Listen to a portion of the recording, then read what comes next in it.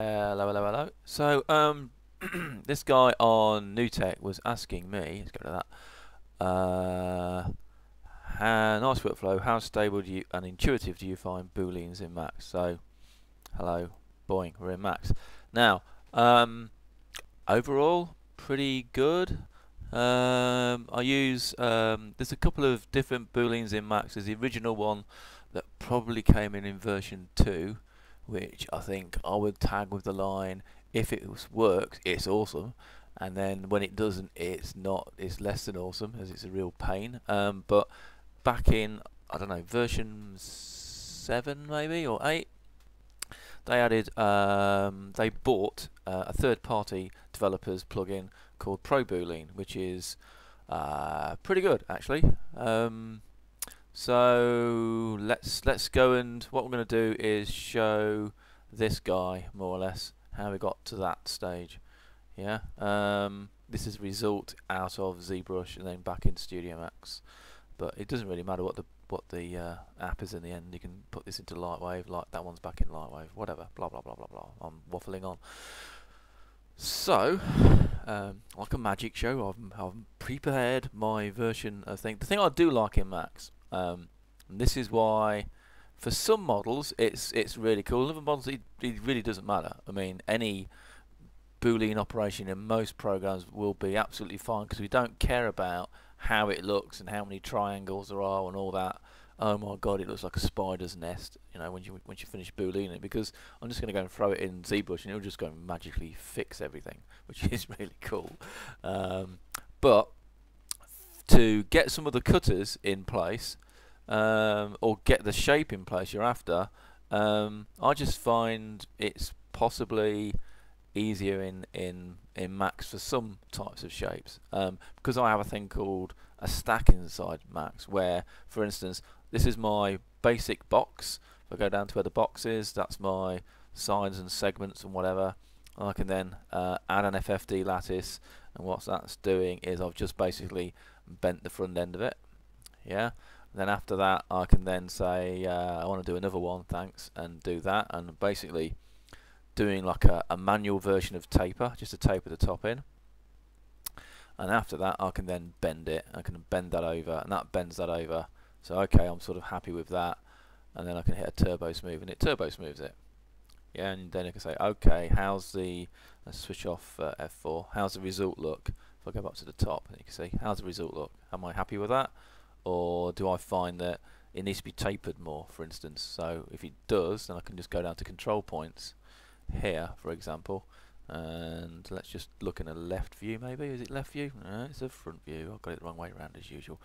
So in here, I can then go to my control points and just go and say, I'm just going to go and grab these control points, and I'm going to go and scale them, and I'll put the center scale there, and then I can just scale in, and you can see the result after the bend. Okay, so that to me is cool. I can also change my bend, can't I? I can say, is that bent enough, or do you want it a bit more bent, for instance? I can do whatever I want with it, and you know, I can sort of get it into place. Or Control Z that. The other thing is, I can say that my box, the segments I've got on it here, let's go here and put F thingy on it. How's that looking? We'll go turbo smooth, and we'll do isoline display so we can see what we're looking at. Is that sort of okay? Or do I actually need some more height segments to tighten this curve up a bit more? So I could do that, yeah, so it's a bit more sharper looking. So that's why, really. Yeah, so there you go. So this is the reason why I like modify stacks. So if I could have this inside Modo, as long and with the mesh fusion thing, sort of ideal world really. So I can edit my cutters and change things around. I'm not committing to a bend that, you know, like in Lightwave and in Modo. I think once you've bent things, it's very hard to unbend it. Like I haven't even bothered trying, because I don't think you really can. You have to go and do the operation again, in which case you start adding extra layers of, I've got that file, that's my save, now I'll go and add a bend. If it doesn't work out, I'll delete it, go back to where I was a minute ago and rebend it.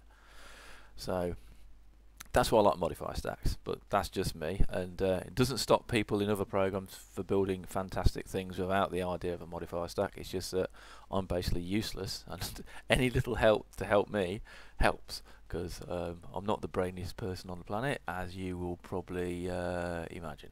So there you go. So with that, we then need to, I am waffling, aren't I? So what we need to do now is basically, one, I'm going to turn off isoline display, because sometimes when you convert to polygons it doesn't do a good job of it, so I'm going to say no, and then we'll just go up and down to make it refresh. There we go. So we're going to say that's cool, so that's okay, it's nice. I'm going to change this bit though. Let's go to this, where we were, width segments, wasn't it? Let's make them a bit more squarey looking so it looks a bit more uniform. So that's more like what we want to play with. Okay, and I'm going to go and collapse this now into a editable poly. There we go. Okay, so now I can unhide my negative objects. So this is my master object I'm going to be cutting into. So let's unhide these negatives. So I made them color coded blue just so you all remain happy and wonderful. So this guy is still an FFD lattice. I added a little bit of a curve to the top of him, so it curves in a little bit, and made sure he's poking through. You know what? He's not poking through enough, is he? So let's just go to box, and what do we want to change? I'm going to imagine it's that one. That one. There we go. So he's definitely poking through more. Okay, and he's got a bit stretchy. So what do we just change? The longest one is width. So make it more squarey looking. Okay, happy with that. Apart from we don't need that many on there. So I'm going to say it's that one. So length segments is that. There we go, that's better. So we've got nice square polygons. Right, so right hand click, convert to editable poly. That's got rid of the whole stack. And this little guy down here, let's get hold of him. Is he poking through okay? He's fine, isn't he? So again, he's not very good square polygons. Let's try and sort this out. So box, let's go to them. That's more square, but we don't need so many of them or them. How's that looking? That's sort of square-ish. It'll do. Alright, so we can then go right hand click, convert to editable poly. So we're more or less back in the land of any program now without modifiers. We've got our results. We need to say we've got an additive thing as well, so we'll unhide him, and he's in green, so he's all pretty cool. He's actually an editable poly already. So this was just a box with a taper on it, and then I had a symmetry modifier to symmetrize him over to this side, and then I've collapsed it down to polygons after I added a turbo smooth. Right, so let's get on with it, because we've not been doing a lot, have we?